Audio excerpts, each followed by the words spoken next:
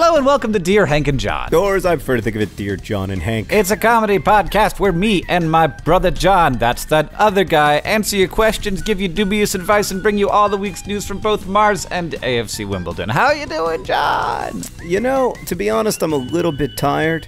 Sarah's been out of town for a few days, and I've been sort of running around trying to write and record stuff and make good videos and also sleep and take care of my children. And the thing that fell by the wayside was sleeping, especially last night for some reason. I think I just got too sucked into watching the election returns. We're recording this on a Wednesday after the so-called Super Tuesday, named that because it's the fifth time that we've supposedly had a Super Tuesday. The American primary election system is just astonishingly inefficient and arcane. And so I stayed up too late. How are you? I'm good. I did not stay up. I was at a concert last night. I did check my phone, and it said the thing that you would find out if you would have just waited, and that you could not have possibly changed.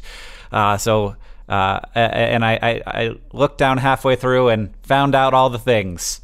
And then I went back, and this morning I found out that we have a nominee for a Supreme Court justice, which and he's an elderly gentleman. He's elderly? Yes. He looks like he's like maybe 56. He is the oldest new justice in 44 years, or he would be if he were to be confirmed, which he won't be, so it's irrelevant.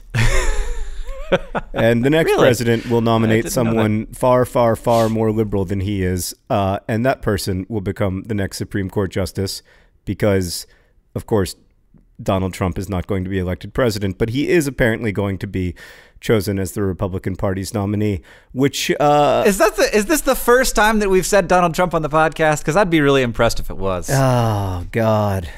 I feel like it is, and I feel like maybe that's been a little bit of a conscious decision because, oh, goodness gracious, do we not want to live in this world? I don't really want to live in a world where I have to talk about Donald Trump's policy positions as if they are serious or, anything other than, I don't know, Hank. I am frustrated by the quality of political discourse in the United States, as I have been for a long time. I keep trying to remind myself that this is not, in truth, an entirely unprecedented turn of events. Like we've had periods like this in American history where in extremely polarized times, populist candidates gained lots and lots of traction. But boy, I'm not encouraged right now. I'm not encouraged by the way that we're talking about policy or the way that we're talking about each other. It's not a lot of fun right now to be an American living in the presidential season. It is, however, astonishingly profitable.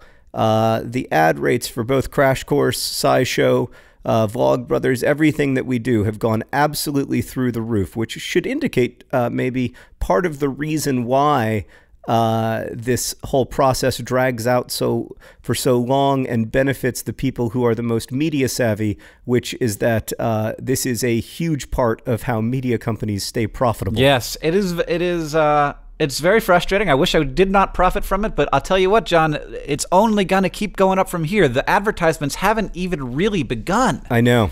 It's like the spending is just at its very beginning, and we can already tell the difference. And it is an amazing thing as a content creator, because of course I think that traditional media don't really want that to be a thing that is known, because it's terrifying. Yeah, they seem to be wanting to hide it, but nobody watches CNN except when there are election results coming in. And the more dramatic and crazy and shocking and upsetting those election results are, the more likely we are to be watching, and therefore the better the ad rates are. But also just the number of political ads because we have very little campaign finance oversight in the United States, the raw number of political ads that people are trying to get out forces ad rates up higher and higher and higher, so that in 2012 they were, the 2 months before the election, we were getting, 3 times as much money per view as we were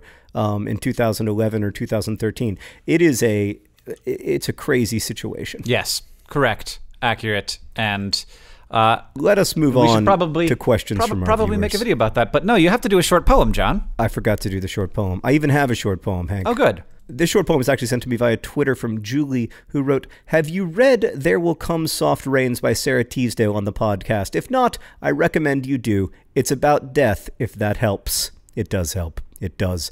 There Will Come Soft Rains by Sarah Teasdale. And I guess this is written about or in wartime. There will come soft rains and the smell of the ground, and swallows circling with their shimmering sound, and frogs in the pools singing at night, and wild plum trees in tremulous white. Robins will wear their feathery fire, whistling their whims on a low fence wire. And not one will know of the war, not one will care at last when it is done, not one would mind, neither bird nor tree, if mankind perished utterly. And spring herself, when she woke at dawn, would scarcely know that we were gone. There Will Come Soft Rains by Sarah Teasdale. A nice poem about the apocalypse. All right, John. We have questions. We have so many questions, and they're good questions, and we should try to do our best to answer them. While also... Okay, I'd like to start with one. Okay. Oh, you've got one ready. This question is from Claire, who writes, "Dear John and Hank, I am a 15-year-old Taiwanese female who is currently living in Taiwan. However, I am also a Canadian citizen, but I haven't actually lived in Canada in 11 years. I know I'm Canadian because I have a Canadian passport, but I also feel like I'm less Canadian than someone else who's currently living in Canada. But I'm always quick to identify myself as Canadian whenever people ask me why I speak English so fluently. This makes me feel guilty since I don't have the same amount of exposure to Canadian culture as someone who's lived their entire life. And it got me wondering, as someone who has a Canadian passport but hasn't lived in Canada in a while, am I more Canadian than someone who doesn't have a Canadian passport but has lived in Canada longer than I have?" I just thought this was a fascinating question, Hank, and it reminded me of one of my all-time favorite novels, Ulysses, by James Joyce, which I read with my friend Ransom Riggs when I was a junior in college. Ransom went on to write Miss Peregrine's Home for Peculiar Children, the movie adaptation of which comes out soon. The trailer looks awesome. And in that book, Ulysses, there's a great moment where the book is about this guy, Bloom, he's an Irish person, but he's also Jewish. And so he's seen by many Irish people as sort of belonging to two nations, the Jewish identity and the Irish identity. And it's almost seen as a threat to his Irishness that he's Jewish, and in some ways a threat to his Jewishness that he's Irish. And at one point, somebody in a bar asks him, well, what is a nation? And Bloom says, a nation is the same people living in the same place.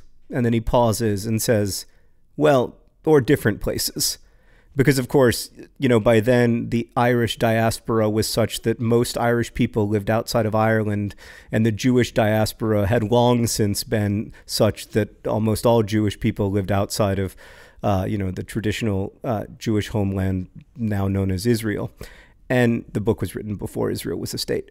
And I just find the concept of nationhood and national identity completely fascinating. And all I can say to Claire is, hold on to that discomfort, explore it, think about it, because it's a way into thinking about the identities that you choose, the identities that are thrust upon you, and what you're going to do with them in your life. Mostly I'm fascinated that you could feel guilty about having a nationality. Yeah, I would never feel that. I just have a hard time, Well, I think it's more that she feels guilty, that she feels like inadequately Canadian. Saying I'm Canadian when you aren't truly, that you don't have that inside, the actual reality of Canadianness inside of you, and so saying it is a kind of lie. Right. But what is any of that anyway? Yeah. Right. What does it mean to have Canadianness inside of you? I know that Molson beer has it. I know that ice hockey has it, but I don't know how people have it. Oh, well, I don't know that I've ever had Molson in my life. Here's another question, John. This one's from Megan, who asks, "Dear Hank and John, I love the podcast and listen to it as soon as it comes out each week. Thank you, Megan. I have moved just recently and am completely overwhelmed by the unpacking processes. How do I prioritize what to unpack first, and how do I keep my 1-year-old from negating any progress I might make finding spots for all the things? Any dubious advice would be appreciated. Well, the dubiousness of advice is to put your 1-year-old into some kind of pen, which I believe they call a crib, and just lock it in there. Well, not just that, but I mean, if I'm not mistaken, Megan is literally surrounded by boxes. Right, yes. Just turn upside down one of the boxes and place it over the child. 1-year-olds, they're not very capable. If you turn upside down one of the boxes, the kid will have a playpen for hours, and you'll be fine. Yeah, sure. Kids like the boxes, is what you're telling me? They're like cats? Yeah, they love box forts. Boxes. Cool. So how does she prioritize, though, John? Well, first off, I think that moving is just incredibly stressful. So I think just acknowledging that is important. The way that I unpack boxes when I move is I unpack my books first because it makes me happy, and then I slowly unpack everything else as I need it or use it. And then after about a year, I find that there are still a bunch of things that I haven't unpacked, and I throw those things away. Or you just... If you have a big basement, you just put it down there, which I do. I think you got to unpack with, like, first, do the things that make you happy. That's important. And do the things that are going to make you comfortable and make your life livable, like kitchen stuff. And I also think that it's really important, and often the last thing that gets done is putting stuff up on the walls, because that seems like a sort of like you're not actually unpacking, you're decorating at that point, and that's not unpacking. I need to unpack. But I think putting stuff up on the walls is how you make yourself sort of feel like you're at home. And I think that can be an important part of unpacking, even though it doesn't feel like the most productive thing you can be doing. I think that was extremely undubious advice, Hank. It was almost distressingly good. All right, if you say so. I very rarely follow it. We only recently got our downstairs walls unpacked upon in the last few months after living in our house for about a year. But it is something that I like to do. And actually makes me feel like I live in a place. I think that's wonderful. Should we move on to another question? Yeah, sure. All right, this question comes from Steven, who asks, Dear John and Hank, I noticed earlier this year that the license of Vlogbrothers videos since September of last year were changed from standard YouTube license to Creative Commons Attribution. I'm curious about what led to this choice for Vlogbrothers in particular. So for those of you who don't know, Hank and I are not just world-famous podcast stars. We also make YouTube videos.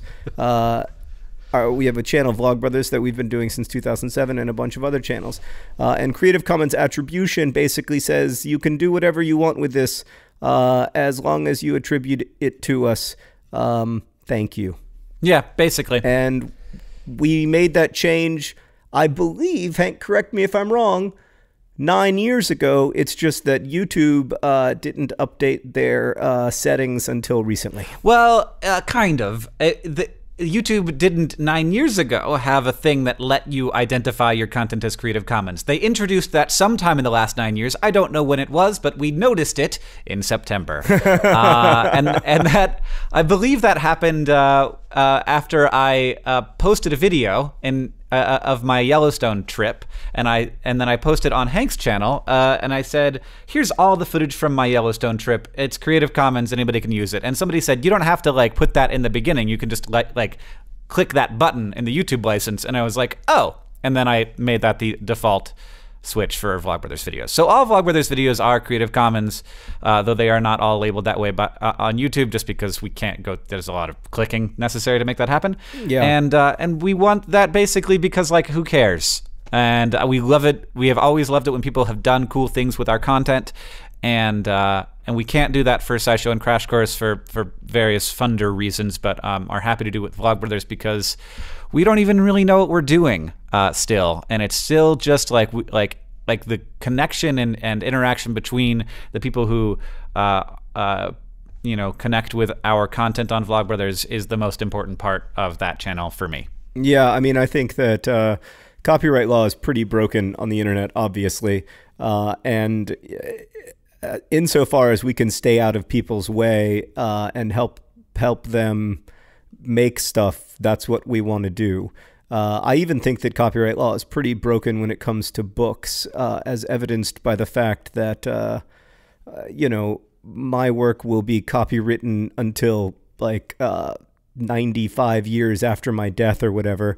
I am very uncomfortable with that, and although I don't expect my books to be read in that distant future, if I find that it's looking like they might be, I definitely will put it in my will that stuff gets released into the commons, because I think it's so important for art to be able to work off other art and to be able to respond to other art and to be able to quote liberally, even to be able to, lift whole passages or rewrite it so it's Pride and Prejudice and zombies, whatever. John, I have to say that you might die at any time. You should probably put that into your will now. Yeah, well, if I died now, thank you for the reminder.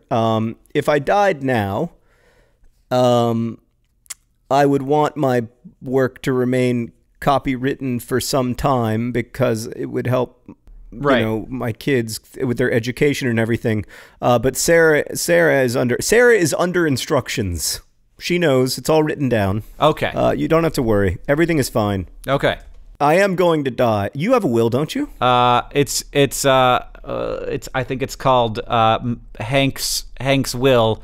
It's a folder, in fact, and it also contains instructions for what to do with like how to access all of my files and such. Mine is called Have I Suddenly Died? ?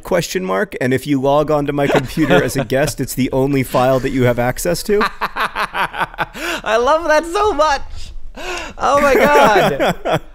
That's so wonderful. That's yeah. So yeah, if you log onto my computer as a guest, there's just one file in the center of the screen that says "Have I suddenly died?" You're so prepared. It's actually, but most of it is like Sarah has all of the passwords. If she has also suddenly died, we all better hope that Rosianna's around. Never let John, Sarah, and Rosianna on the same airplane. Exactly. No, it's too dangerous. Too dangerous. All those passwords. Yeah. Fascinating. Glad to know that you've got that all taken care of, John. In line with that that line of questioning, of thought, I have a question that I would like to find. It's somewhere. Here it is. It's from Jessica, who asks, Dear Hank and John, I don't know why Jane Austen's Mr. Darcy is one of the most revered romantic men in literary history. He was a jerk in the beginning of Pride and Prejudice, and that somehow makes his change of heart more endearing. Like, what? Why is that? I know you're both familiar with Pride and Prejudice, so I thought I would ask you to share some of your thoughts. My husband and I love your podcast. Well, you've come to the right place for a guy who's going to defend William Darcy to his dying day. So, do you want to start, John, or should I? You start. I think it's because he shows that he can change, not because he can change from being a bad guy to being a good guy, but because he has a worldview, and when he gets new data, he doesn't change his worldview. He recognizes that he should change in light of his worldview and the data that he has. The pride in Pride and Prejudice is Darcy's, but the prejudice is Lizzie's.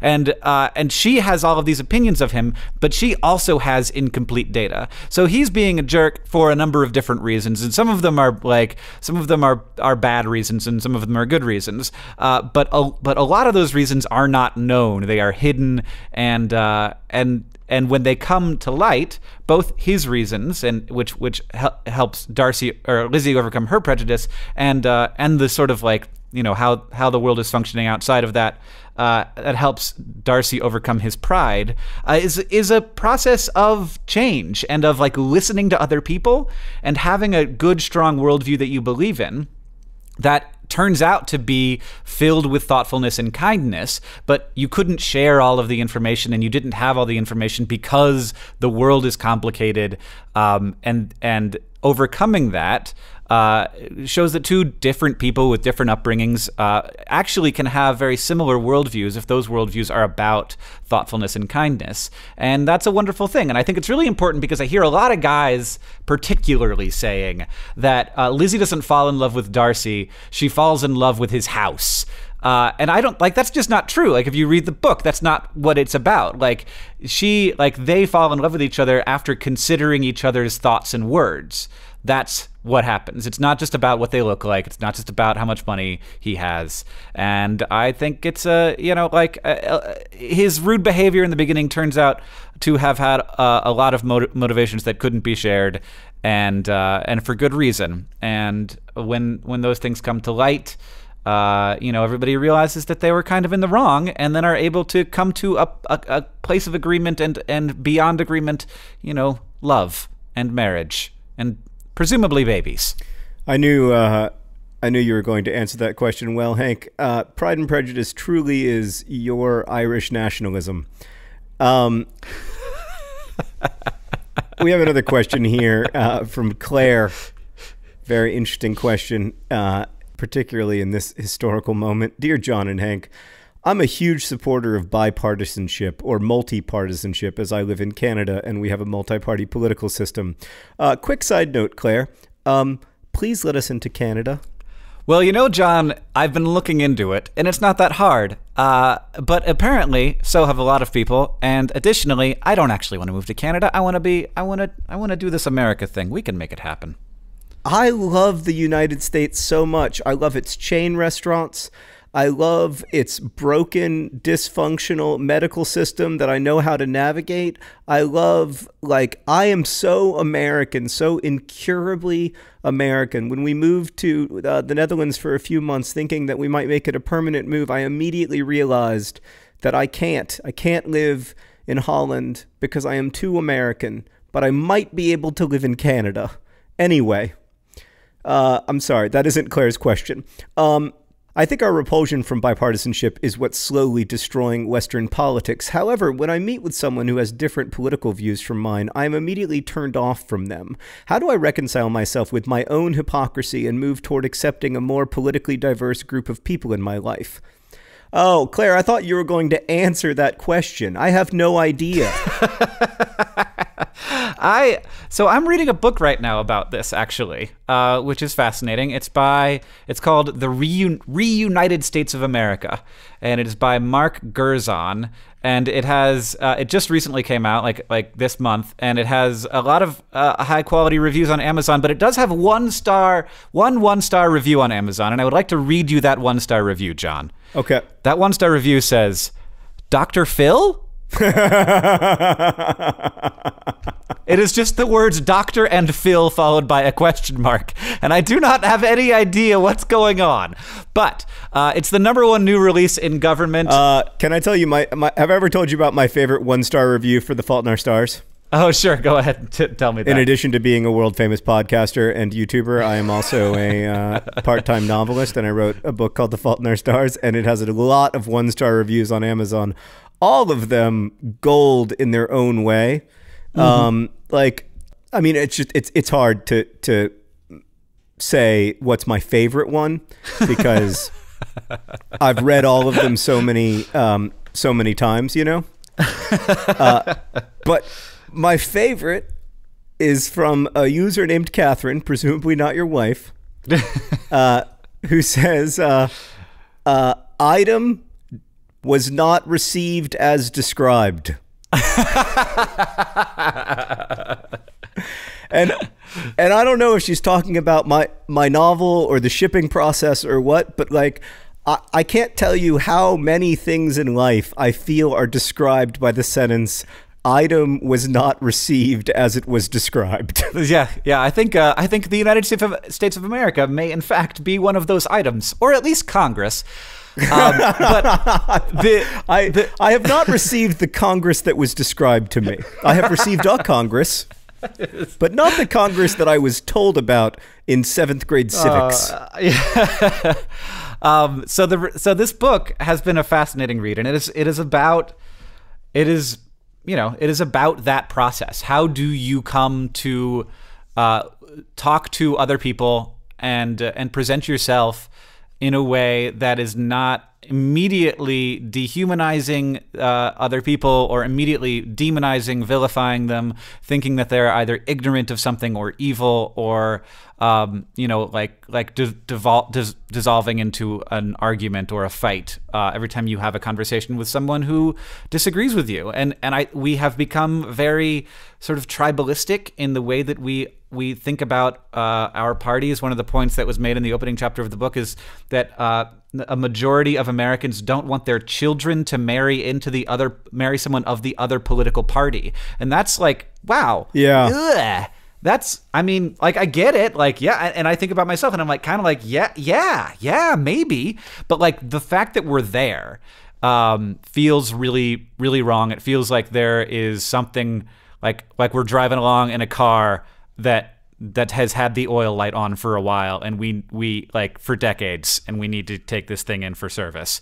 But it is I'm only like a quarter of the way through, but so far, and it's a short book, so far it's really great, and I suggest the Reunited States of America to sort of like think about this very thing, because I don't think there's an easy answer, but I think that answering that question is important for every single person right now. Yeah, I mean, we've just got to find a way to talk about things better. I mean, been thinking a lot about the support that Donald Trump has, which, is a minority of American voters, significant, but it's a significant minority of American voters, and just trying to understand that. And I think I understand some of it. I certainly understand why lots of people feel that they have been left out of the so-called economic growth that the U.S. has experienced since 1990, or even really since 1980, because a lot of that growth hasn't been particularly inclusive, and so it doesn't. So it isn't experienced as growth by the vast majority of people, which kind of means that it isn't growth. And I certainly get why people feel like the country has changed in ways that they aren't comfortable with, or like we've sort of been left behind in some way. But I find it really difficult to have discussions about policy statements like we should not allow Muslim immigration into the United States, because that's incorrect. Right. And it's based on this very circular reasoning of we will be safer if we don't allow Muslim immigration into the United States, which I see no evidence for, and it's kind of not a provable data point. No. Followed by the circular reasoning of, and we must do everything that we can to be safer, without considering, what do we mean when we talk about safe? What do we mean when we talk about, safety in the U.S. And what do you mean when you say everything? If you're talking about we must do everything we can to make ourselves safer, no one believes that. Right. But yeah, no one actually believes that, right? But then you get into these very circular logic loops, and you don't get to have discussions about like a really interesting topic, which is, should the income tax rate for income over $500,000 be 39%, 42%, 37%? Those are things that we can talk about and disagree about without it feeling like our lives are on the line. And I think part of the problem here is that, to try to get elected, to try to get attention, politicians and frankly the media have made it sound like our lives are on the line for who gets elected president. And when the stakes feel that high, it becomes very, very difficult to talk about policy with someone, because what you're really talking about is, wow, if the top marginal income tax rate is 42%, everyone I love is going to die. And that's it's that, and we're not going to be able to have a conversation. It's also that we've tied our ideology so very tightly to our identity that we feel when our ideology is being threatened, that our personhood is being threatened. And when I listen to the conversation, what I'm trying to do now is hear not whether or not this sounds objectionable to me or sounds awful to me, or I disagree with the policy statement, but to think about whether the statement is designed to create division. And that's what a statement like we should not allow all Muslims to we should ban Muslim immigration to America. That statement is not a policy statement. That is a statement designed to create division. And all politicians do this. Right. And so I'm trying to listen as hard as I can to statements that are designed to create division on all sides, and like hear who, and like right now the person who is best at not doing this is of course Barack Obama, who doesn't need to care about getting elected. And so like it's sort of remarkable to hear. But like, you know, you can definitely hear in everybody, in every single candidate, statements that are designed to create division. Yeah. And and let's not and being turned off by those first, and then by policies second, is not an easy thing to do. I have like, so there's this thing in the liberal world, which is like, if Donald Trump is the nominee, that's probably a good thing for the progressive agenda, because he probably won't get elected, and he will probably get a lot of people out to the polls, a lot of liberals to the polls, and we might get, you know, more control, more power to do what we want to enforce our agenda. And that's a good thing, right? Because that's what we want to do, is we believe that this agenda will make the world better. But I think that view of this situation is like kind of terrifying, because what you're saying is, I don't care how torn up this country gets as long as I get to enforce my agenda. And like, you know, like I can see that point of view, but like 100%, you have to say, like, do I care more about America not getting torn up and like dragged, like the steering wheel of this country being dragged in every direction by people who just want this control, or do I care about like the nation feeling like a nation and healing itself, and not getting, like, having these wedges driven deeper and deeper between people and who do not actually differ that much ideologically, but who have been convinced that we do. Yeah, no, I think that's a hugely important point, that in a lot of cases there's a lot of ideological crossover. There's also a lot of policy opinion crossover. It's really the way that we approach it. And just so we're not lambasting only the Republican Party, I have to say that, you know, in the Democratic Party, there is a very similar us-them dichotomy created, which is the phrase "the billionaire class," that you hear over and over and over again, which is some vague other. These, you know, 50 or 100 families in the United States who supposedly sort of control the future of the U.S. Let me submit that, like, if this were an actual oligarchy, those 50 to 100 families, the vast majority of whom are Republicans, would have found a way to get literally anyone on earth other than Donald Trump to be the Republican nominee. I don't think that they think it's in their best interest to have Donald Trump be the Republican nominee, the billionaire class. But I think anytime that we're trying to, you know, create this sort of vague, villainous other, even if it is a sort of somewhat villainous group like billionaires, I think we need to be very, very cautious, because the truth, I think, turns out to be a lot more complicated than... Says a guy who's really good friends with a billionaire. I am not good friends with a billionaire. I do not know any billionaire intimately. I am good friends... It seems like you and Bill Gates just hang out all the time. Bill Gates and I do not hang out a ton. However, I do suspect that my having met Bill Gates a few times has humanized billionaires for me in a way that perhaps most people have not experienced. I realize too that I'm, you know, obviously I'm coming at that whole conversation from an extremely privileged perspective, and probably a somewhat defensive one. Yeah. But the truth is, and I think the big underlying truth that is a cross-party problem that needs to be acknowledged is that the growth in the United States, the economic growth in the United States since, you know, about 1980 has been very, very unevenly distributed, and that is a problem.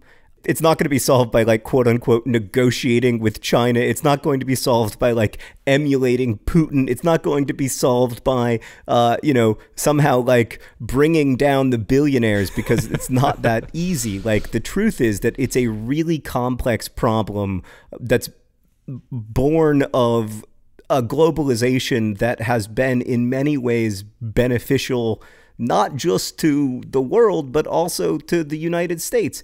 And not in every way, but in some ways. And acknowledging that complexity and trying to start from there, like, how are we going to get better jobs in the United States? And how are we going to find ways for wages to go up, which they haven't really done in a long time? That's a big, interesting question. I don't think we're going to solve that problem by, villainizing the Chinese or lionizing Putin or villainizing billionaires. I just don't think that's going to solve the problem. Like, if we raise income taxes on billionaires to 95%, it would represent, like, I figured this out the other day. It would represent like something like 0.5% of our income tax going up. Like, there just aren't that many billionaires. Yeah, there aren't, and they have a lot of the wealth, but they don't have that much of the income, which is yeah, and they have a lot of the wealth, but they don't even have a lot of the wealth relative to the overall wealth. Like, they do, but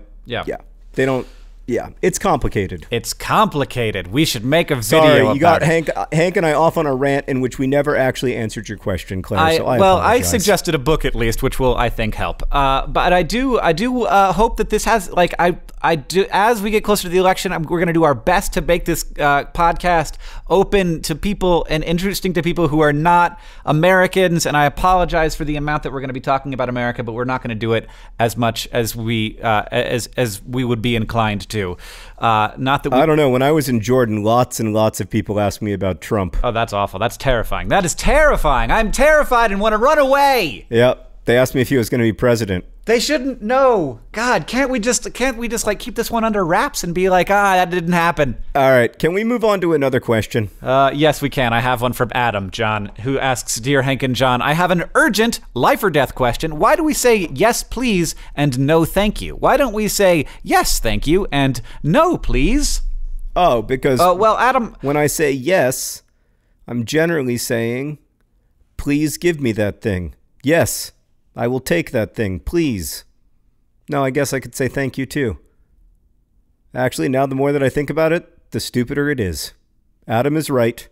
We've been doing this wrong all along. No, because you can't say no, please. Because no, please is what you say when you're being tortured in a movie. That's true.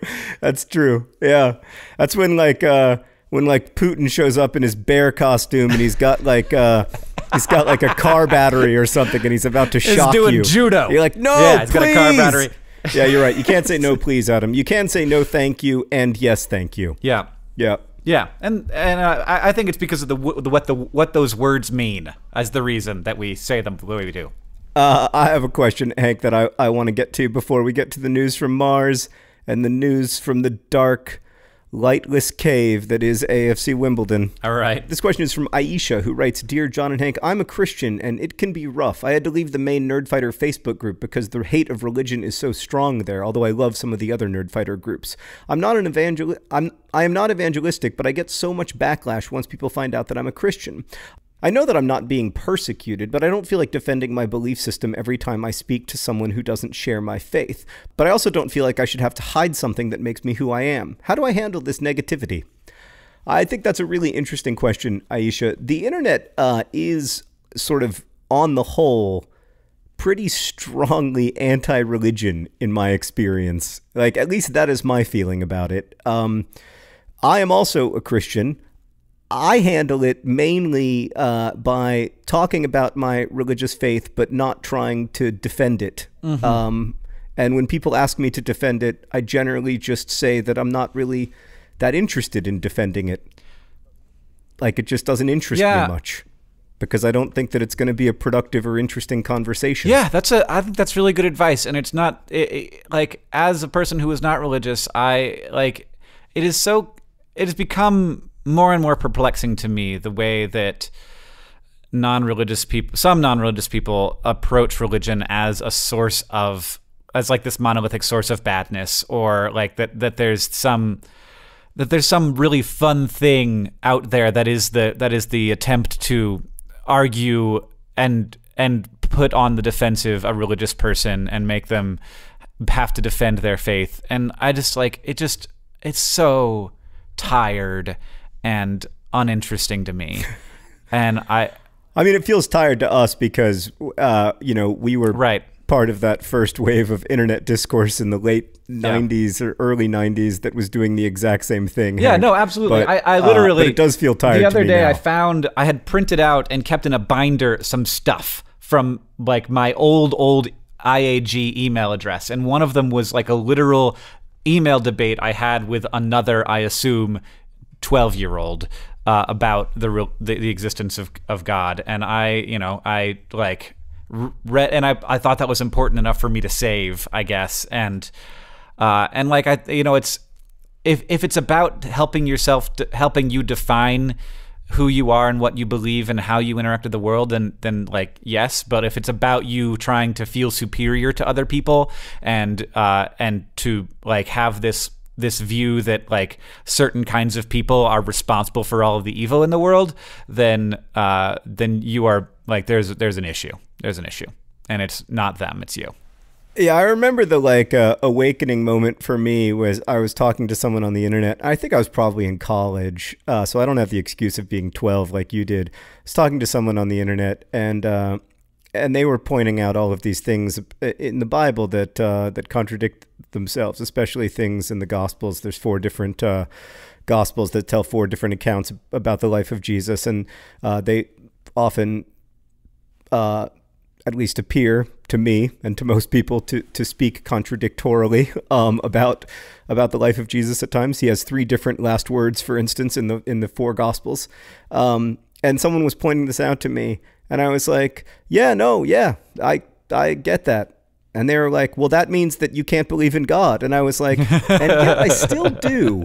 So I think I might have just disproved your point. At some point, it ceases to be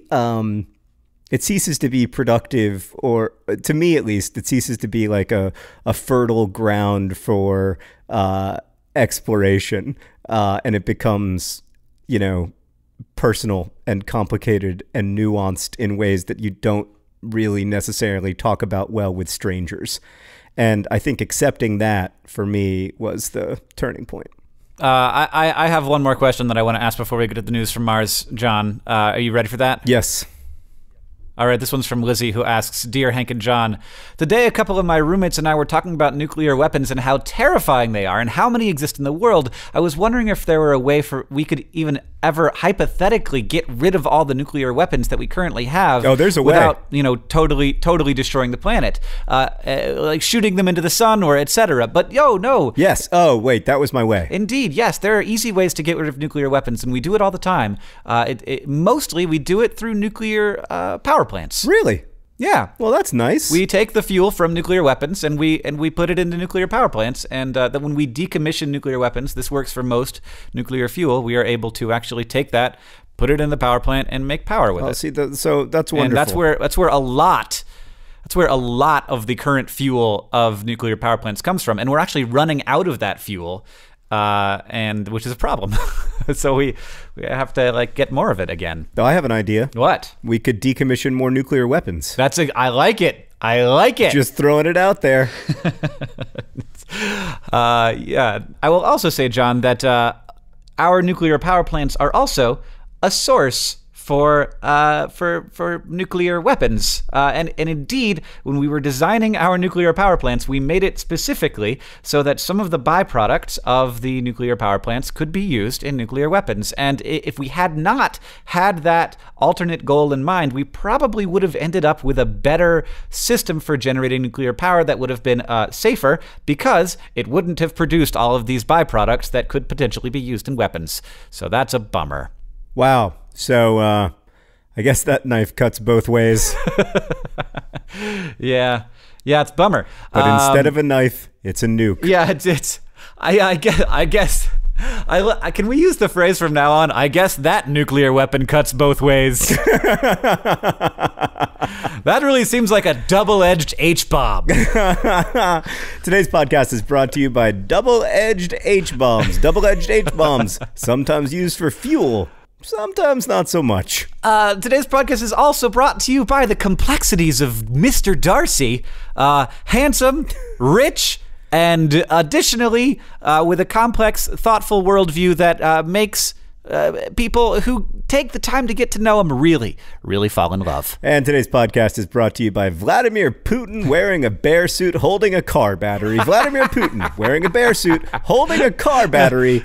Please, no. No, please. And this podcast is finally brought to you by placing your 1-year-old into a cardboard box so you can get some freaking work done. Placing your 1-year-old in a cardboard box so you can get some freaking work done. Save it, everybody. Time since the year 10,000 BCE. I don't think they had cardboard. We should also thank our Patreon subscribers who actually bring Dear Hank and John to you. If you want to get a monthly live stream, which is inevitably disastrous, Hank spent this week talking almost exclusively about his struggles to get an appointment with his gastroenterologist. If you want that kind of hot content, check out the Dear Hank and John Patreon, patreon.com/Dear Hank and John. You can become a patron of our show and get a live stream, but mostly you just help out with Claudia and Nick and their work on the podcast. Also, you can choose between AFC Wimbledon and Mars, which you want to support. It won't actually matter because the money goes to the same place, but right now, AFC Wimbledon is losing by a lot, and it makes me sad. Well, maybe we should get to the Mars news then. All right, what's the news from Mars, Hank? The first component of the ExoMars mission, a joint project between the European Space Agency and Roscosmos, launched last week and is now on its way to Mars, and it will arrive there in about 7 months, 8 months-ish. There are two components to this first mission. There's a lander, which is mostly just designed to test a landing system, but it's going to do a little bit of experiments, but mostly it's just testing the landing. And the other is an orbiter, which has the main job of detecting trace chemicals in the atmosphere, because the goal of this two-part ExoMars mission is to actually their biological goals, which we've been really sort of wary about at NASA, but the ESA and Roscosmos is just going after it. So the orbiter is going to be looking to detect methane in the Martian atmosphere, which we've detected before, and we're a little bit confused about where it's coming from, though it here on Earth is often generated by biological processes. So we are very interested in where that methane is coming from. The orbiter will be able to figure that out and then take pictures of areas where the methane concentrations seem to be originating from, and then use that to find a good landing site for the next component of the ExoMars mission, which will launch in 2018, which is a rover that will land around where that methane is being produced, theoretically, and do science and explore that area to see what's going on with this mysterious methane. That is a giant spider. Wow, that is a big spider. On Mars? Wow. No. I was not looking at Mars. That's on my wall. I don't know what to do. It's so big. Oh, take a picture of it and put it on the Dear Hank and John Patreon. It's so big. Oh my God. I can't see it anymore. It's like all the way across the room and it's going really fast and now I can't see it. Take a picture of it. Take a picture of it for our Patreon, which you can, by the way, you can access that for free. You can see Hank's spider pictures for free. Hank, we need to do more content outside the podcast. So, Hank, do you remember that I on my way to Jordan, I stopped by AFC Wimbledon, met all of the players, had a wonderful time. They lost to Oxford 2-1. You can still hear me, but the podcast can't. Oh, apparently the podcast can't hear Hank because he has run away from his microphone because he's afraid of a spider. Is that correct, Hank? That is correct. Well, can you hurry back? I can't pod without you. You told me I have to take a picture of it. Well, I didn't think that it would involve getting out of your seat to take a picture of it. It's real big. Can I deliver the news from AFC Wimbledon? It is important. Yes, you may. Hank, you will recall that I went to visit AFC Wimbledon on my way to Jordan with Rosianna, and we saw them lose to Oxford 2-1. Mm-hmm. Sadly, unfortunately, I seem to have cursed them while I was there. I met all of the players, and I accidentally put a hex on them. Since then, things have gone from okay to terrible to yet worse than terrible to unbelievably bad. Lost to Oxford 2-1. Tied, leading Northampton 1-1. That was a great result, actually. 0-0 draw against Accrington Stanley. Then lost to Bristol Rovers. And then a loss to Morecambe, or Morecambe. They're Hank, Morecamba. to give you a sense of what it's like to lose to Morecambe, their mascot is a shrimp, an actual shrimp. They are known as the shrimping team. They come from the shrimping country in the far northeast of England, possibly northwest. I have exceptionally bad ability to distinguish between east and west. You don't know how good a shrimp would be at soccer? Maybe there's like a super long history of shrimp soccer. Maybe, but given the size of the ball and the size of shrimps, I'm a little dubious. Anyway, we lost to Morecambe. It was devastating. I don't want to make it seem worse than it is, but they're 18th in League Two, and we are now down to, I believe, 9th, possibly 10th, which is just, it's very bad. We're 9th. We're 9th on 53 points, and we need to get up into the top 7 spots in order to have a shot at the playoffs. There are now just 10 games remaining in AFC Wimbledon's season, so they would have to go on an incredible run to make the playoffs.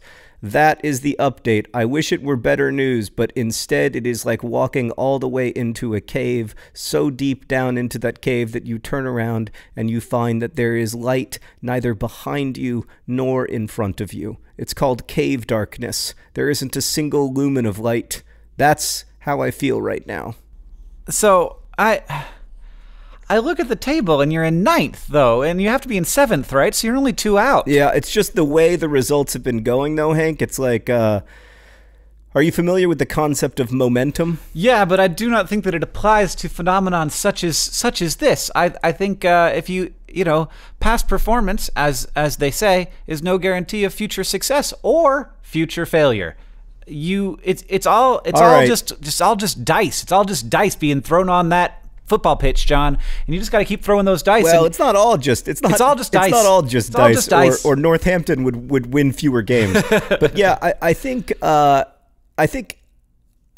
guess the reason that I feel so hopeless. I mean, look, it's great news. AFC Wimbledon staying up in League Two is great news. That's the main goal for every season. But the reason I feel such despair is that I let myself feel such hope. By the time of the Oxford game, by the time that game kicked off, I was properly dreaming of League One football. I was imagining it, and that was a big mistake. Well, it would have just been that one season anyway, as you said.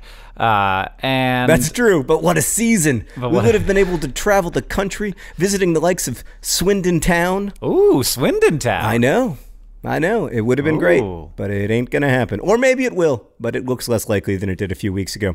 So that's the news from both Mars and AFC Wimbledon. Hank, what did we learn today? We learned that John has a lot of complicated thoughts about nationalism and Ulysses, which is a book. Yes, I guess we learned that.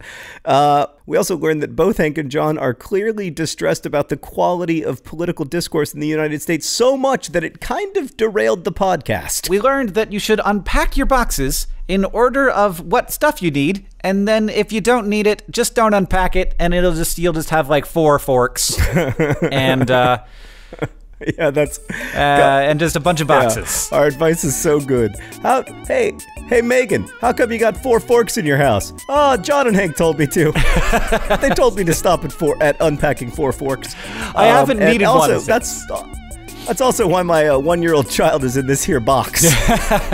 And of course, we learned that if Vladimir Putin, wearing a bear suit, approaches you with a car battery, you should say not no thank you, but rather no please.